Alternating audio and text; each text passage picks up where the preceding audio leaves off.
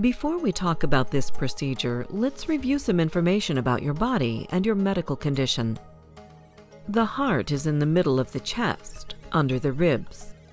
It is protected by the sternum, also called the breastbone. The heart is a muscle that pumps blood to all parts of the body through blood vessels called arteries. Veins are vessels that carry blood back to the heart. The aorta is the largest artery in the body.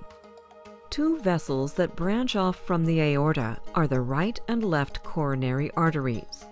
They supply the heart muscle with the oxygen-rich blood that is necessary to keep it working.